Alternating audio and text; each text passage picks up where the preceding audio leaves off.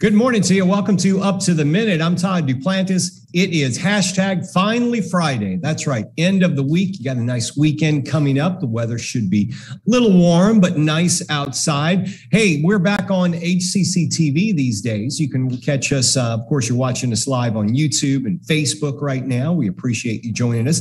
If you missed the live version of the show, you can always catch the rebroadcast on HCCTV at noon and 5 p.m. So today's Friday, special guest today on the show. Of course, Frank Cooper is joining us every Friday. Frank, good to see you again. Good to be here, boss man. How you doing today? It's a good day. Things are looking good outside. I don't know if you had a chance to watch the game that was on last night, but the Cleveland Browns, of course, Baker Mayfield's out right now. So our hometown hero, Case Keenum, started for the Cleveland Browns. Go Cougs, that's right. And for all the teams, including the Texans who let him go, who don't have a quarterback worth a darn right now, they got a chance to see what a great backup looks like. They win the games. So there you go. Frank, I'm sure we'll have a lot more news for sports news to talk about later. But we also want to remind folks to follow us in social media. Absolutely, absolutely. So we're on 5 days a week. Hit us up on YouTube. Our search HCC Community College Up to the Minute. Hit the bell to get all the latest episodes, campus interviews. We're also on Facebook live streaming right now. Later on today, we'll be on LinkedIn and Twitter as well. So let's grow the show, guys. All right, Frank, stick around. We'll check in with you in just a little while. So it's up to Friday, and we've got a special guest joining us from the Coleman College of Health Sciences, Dr. Chandra Mittal. He is a professor of medical biotechnology. Dr. Mittal, good morning to you. If we can get you to unmute your microphone. And we're having a few issues with the microphone. We'll check in with you in a few minutes, Dr. Mittal. So stand by. We'll get back to you in about 10 minutes or so. Stick around. Okay. It's Film Friday as well on HCC TV's Up to the Minute. And we've got a special guest joining us right now, Cybil Joy Saenz. She's the content creator, multidisciplinary artist. Short film is called Urban Trade, and she's our Film Friday guest. Good morning to you, Cybil. Good morning. Thanks for having me. I'm so blessed to be here today. I've been editing all night until way early this morning, so I'm operating right now in about 2 hours of sleep. So join the club. Yeah, we roll in here sometimes that way as well. Let me ask you, Cybil, congratulations on your upcoming film, Urban Trade. Before we get into that, let's talk a bit about your background. You were from HCC. You were a student here not that long ago. Yeah, I actually started my HCC career in 1994, and I finally got my degree in 2012. Which had led me to pursue a lot of opportunities that I normally wouldn't have without a degree, even though it's just an associate's degree. So I'm very grateful to have had that experience at HCC. And you are also involved in the Southwest Alternate Media Project, been around for years. It's known as SWAMP. Tell us about that.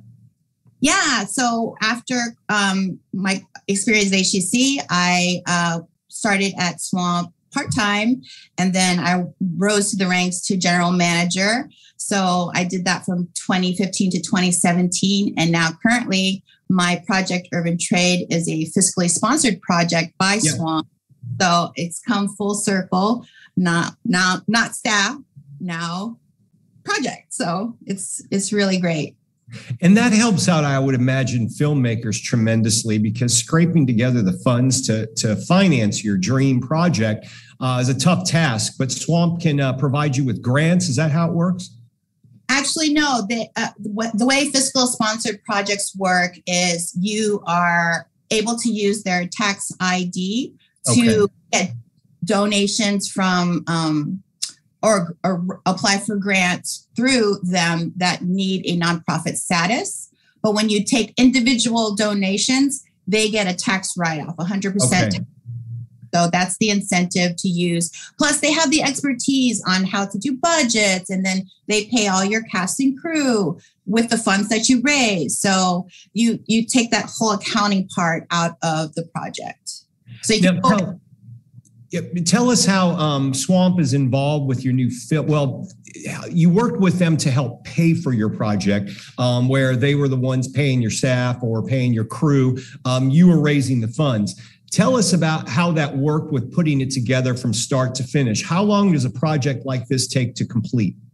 Oh, goodness, it's still not done, but I started my agreement with them back in May. So they provide mentorship, networking, people that know about Swamp know that this project is backed by a very well-established organization. And since they believed in my project, that gave me more legitimization. Is that a word? So they were more apt to work with me, because this is actually my first short film, my first narrative film. I usually do documentary work. So to have their backing and to have for me to go to for advice, that was very helpful too.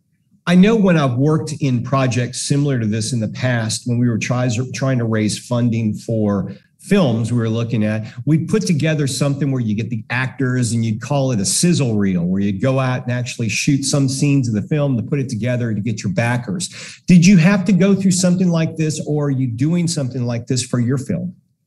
Actually, the reason why I was propelled to do this was Houston Media Source has this filmmakers project, because they got all this new gear that they provide, like the Sony Venice camera and all the bells and whistles that come with it. And I submitted a script to it, and it got picked on the top 3. So there's actually 3 other projects that are going to be showcased. So since I had the equipment already to use as in kind, all I had to do was find cast and crew. So really all I had was a script. I didn't need a sizzle reel. Okay. That's what I made. Right. And tell us about the topic of the film, because this involves human trafficking. Tell us about that. So the logline for Urban Trade is an ordinary day takes an unforeseen turn when 2 teens follow a graffiti artist they just met. And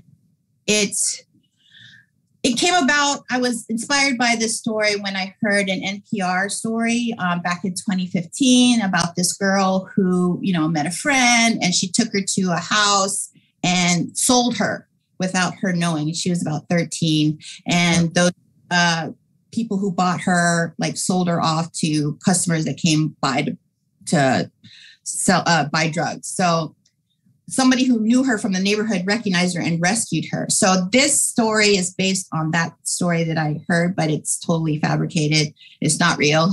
But I just look back to my own time when I was a teen, something like that could have happened to me. And so I wish somebody had told me that things like that could happen to you if you don't look right.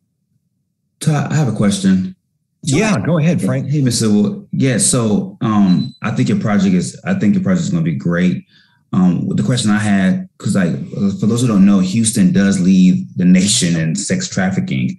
How much research did you pull from that research of Houston and in that horrible past that we had with sex trafficking for your project? That's a great question. I actually hooked up with Project 146 or Love 146, which is a nonprofit here in Houston and nationwide that provides education for child sex trafficking. I also consulted with the Houston Mayor's Office. They have a task force on human trafficking.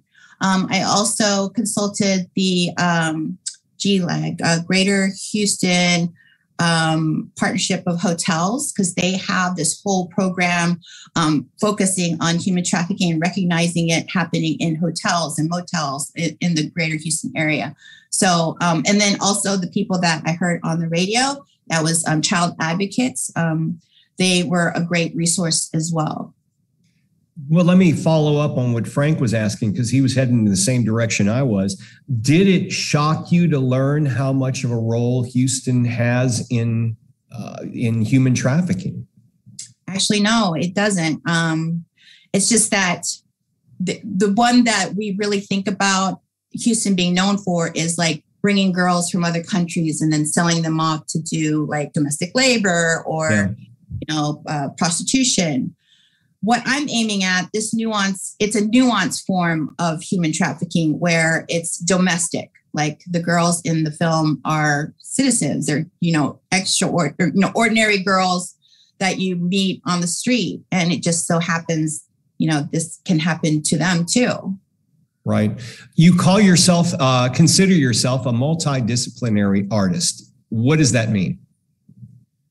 It just means that I use different art forms to create a project. So I like to use poetry, photography, collage. I also do filmmaking, which is not the same as multidisciplinary. Right. But it does take all those different aspects to make a project, but you're collaborating with others. Like you shouldn't really do that by yourself because then it will be terrible. I want to ask you, I want to make sure we get to this before we end the interview, but you're very active in the Filipino community. What do you have coming up regarding that soon? That's right. Thank you for that. So October is Filipino American History Month, and it closes on Halloween every year.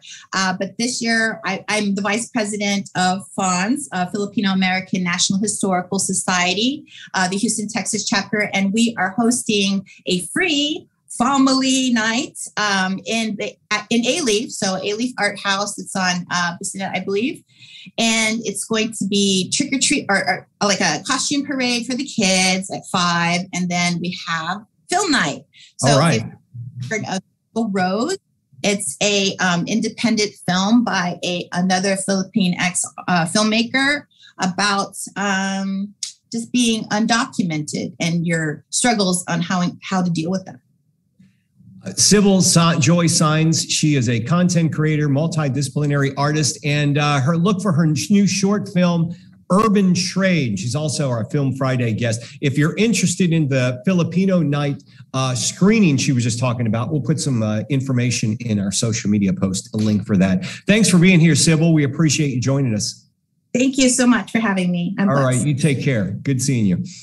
Okay, we're going to move on to Dr. Chandra Mittal, who is the architect, for all intents and purposes, of the Advanced Technical Certificate in Medical Biotechnology. Good morning to you, Doctor. How are you? Thank you. Good morning. Very well. I hope you are doing well. Thank you. So for those who may not be aware, I know this is a very growing field. We've talked about it on the show before, but tell us medical biotechnology, what does that involve? And tell us a bit about what you foresee with job possibilities. Medical biotechnology, of course, is the technology primarily geared towards developing new diagnostics, new medications, things. Medicine is changing from chemical to biological, and also doing a lot of quality control work in terms of the production of materials, working with the corporations. We have now in Houston a great opportunity in terms of next year. We have a TMC3 project, new medical research park being set up by a consortium of 4 institutions, UT, Baylor, MD Anderson, and Texas A&M. So there are a lot of new things are happening in Houston for the future. And I think the job opportunities are going to be there coming up. It is expected 25 to 30,000 new jobs will be created for this new complex.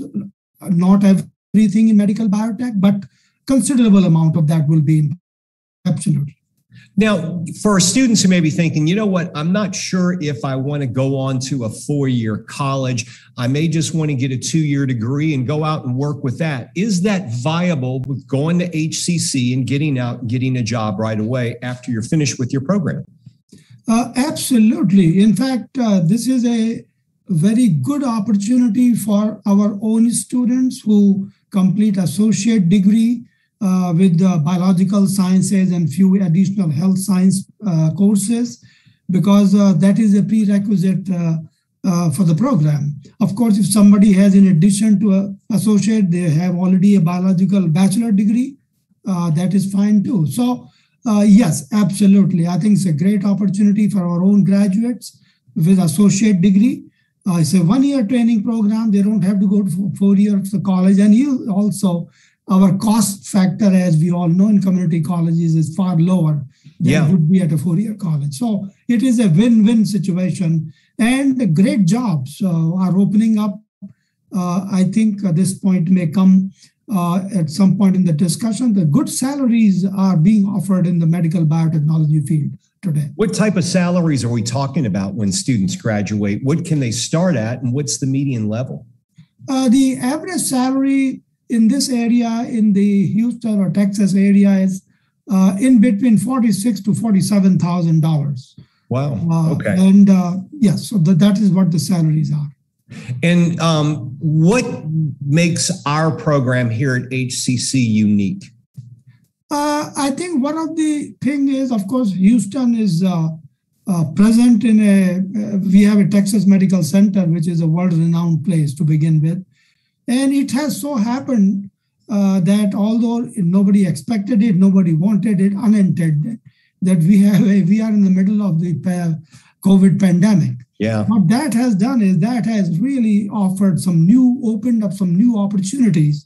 What is unique about our program is, and I like to say this with a great degree of pride and confidence in HCC, our training program is going to be very much oriented towards research-based training. The reason being that if we have got good technicians, good technologists, they will help both in the developing diagnostic products and developing new generation of medicines if they have. And also we have in Houston a robust industry, which we call the clinical trial industry, which is also part of medical biotechnology. So I think all this put together, our program is going to be unique, that we are going to be training our students in a research orientation. So they will be learning the technology, but the orientation will also be research, so that when they go, they are ready to walk into a research lab and start working rather than having to spend another 6 months by the companies training them and all that. So they will be very much ready. Number two, we'll have internship opportunities, because we are developing good partnerships with a lot of corporations in Houston for this program. But of course, as we all know, workforce programs exist to help the industry. So we are doing that. You mentioned biotech companies in the Houston area, but is this the type of job where you can start working while you're getting your degree and have a job lined up by the time you graduate from the program? Yes, actually, we have some corporations who have already told us that they are interested in sending their current employees to get this training. Oh, wow. Right. And from what I have been able to gather is they might also sponsor them for this program. Besides that, we will have, of course, students who can always apply in these companies while they are in the training. And of course, we will have the internship opportunity, which is a stepping stone towards getting a job in the company. Sure. Yeah, internships are certainly invaluable when it comes to getting the right training. Once again, you mentioned it's a 1-year program that you could sign up for. When are you signing for classes? Do people start? Can they start in the spring, or is it something you need to start in the fall? No, we are already planning. We are already enrolling students for the spring session. Okay. So we will be doing it. We already have our lab facilities at Coleman College, and we are getting ready for the spring semester. So if you're interested in a promising career in a growing field, I mean, they're looking for biotech workers right now, as you've heard. We'll have some information on HCC's Medical Biotech Training Program. Dr. Mittal, thanks for being here with us this morning. We're going to put a link to your program in the social media post for this show. And you've got registration opening on October 25th for the spring. Yes, it will be opening. Our, of course, website already has all the information. Absolutely. Thank you, Dr. Mittal. Have a great day. Thanks for being here. Thank you very much. Thanks a lot. Appreciate it. Be safe. Okay, we are going to move on to our HCC news and information. Frank Cooper. Frank, we've got a piano recital coming up. Magola's Piano Recital. I hope I'm saying that right. This is a small in-person recital features Tali Magola's U of H associate professor. So it's 7:30 p.m. Friday, October 22nd, which is today, at Spring Branch Performing Arts Center, Theater 2. For more information about that, email Joel, joel.love@hccs.edu to register.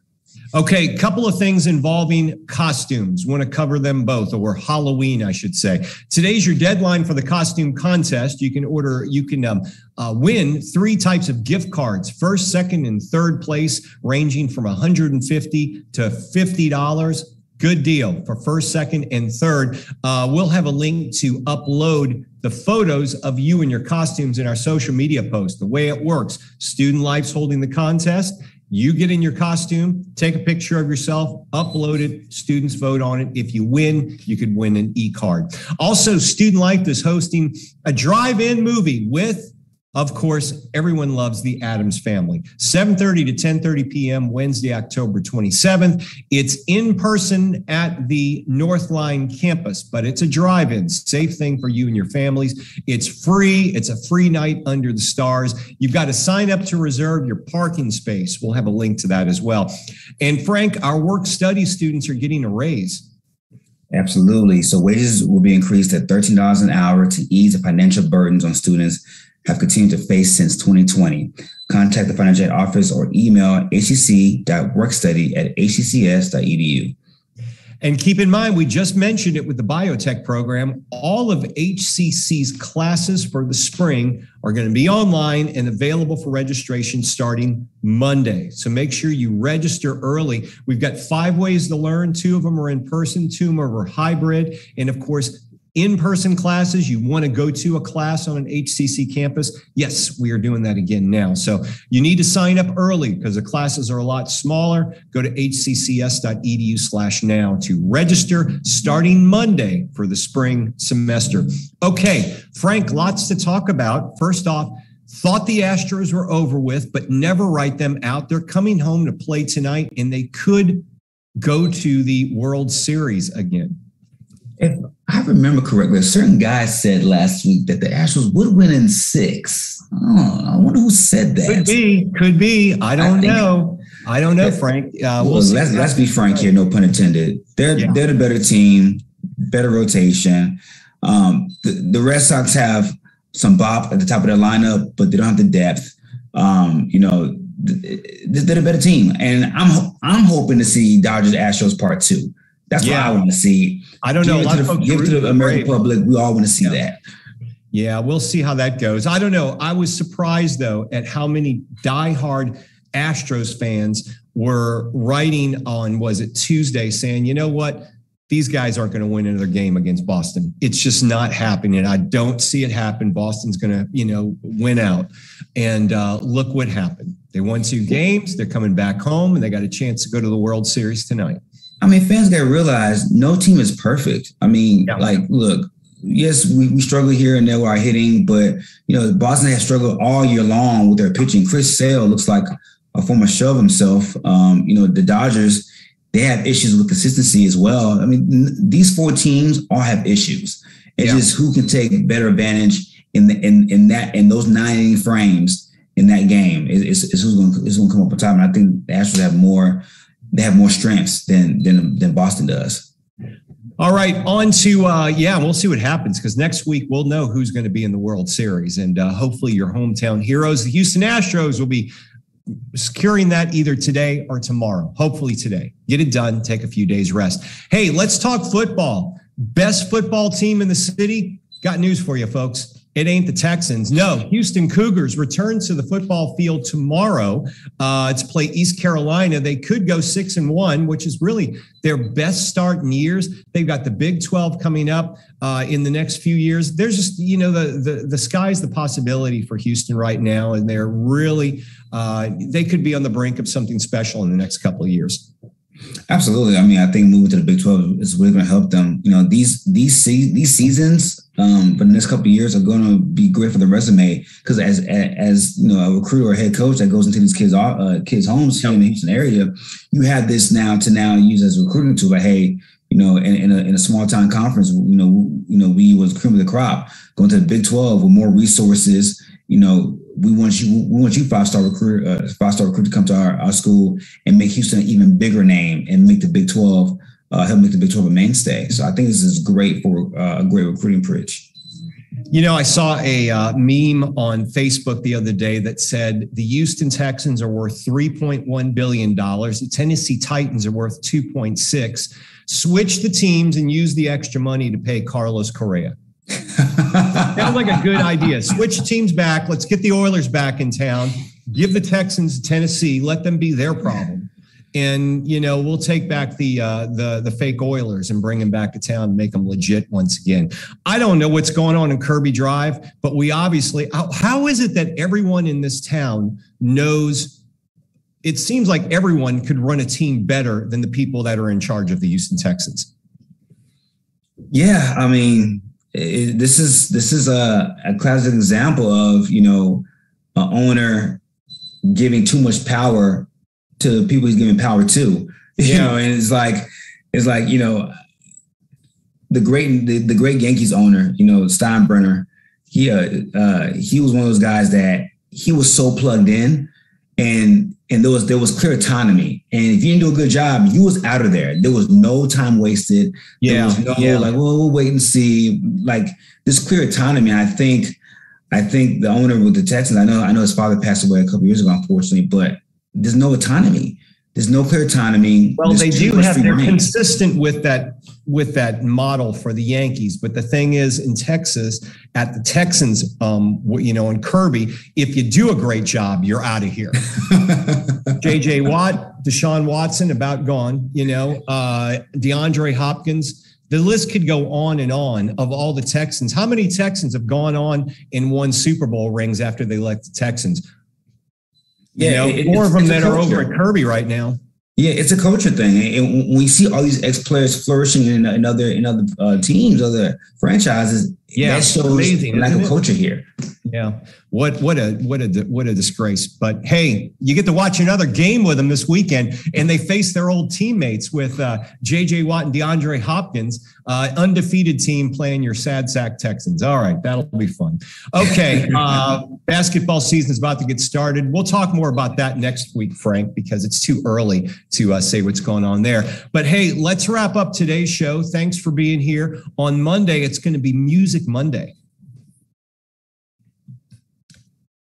Yes, indeed. So we'll be treated to some blues from a local queen, Keisha Pratt, who won the biggest prize of them all. Some would say the International Blues Challenge in Memphis just a couple of years ago. It was the first time a Houstonian brought that home. So shout out to Miss Keisha, and I can't wait to see her. Yeah, that's going to be cool. Monday Blues here on Up to the Minute. All right, Frank, good seeing you. We'll see you next week. You too as well. All right, and we'll see all of you Monday morning live right here for Up to the Minute.